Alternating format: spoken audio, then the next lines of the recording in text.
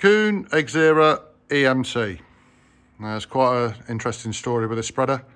We was using the old KRM, what I call a blacksmith fert spreader, built by a blacksmith, and we just couldn't understand why one side was emptying quicker than the other. Anyway, long story short, we found out that we'd been delivered two sorts of nitram by what's called CF now. One batch was from Billingham and one was from Ince, and totally different products. So they'd run at different rates, and we had them delivered to the same shed, each product. So I had to ask the question, well, how on earth am I meant to be able to spread two different products if they're put onto two different sides of a spreader? Anyway, the answer was the Kuhn EMC. Electronic mass control.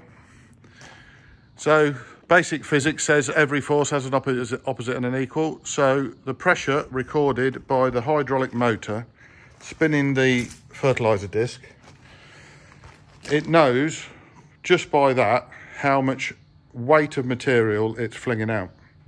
So if you get a lump in it, if you get humidity changes, it will alter the rate accordingly by altering the shutters till it's recording the correct amount of weight put out. So on that day, on one day, we did 45 tons of fertilizer, and when she ran out at the end of the day, the controller told me I'd got 20 kilos left in the tank. Absolutely amazing bit of kit.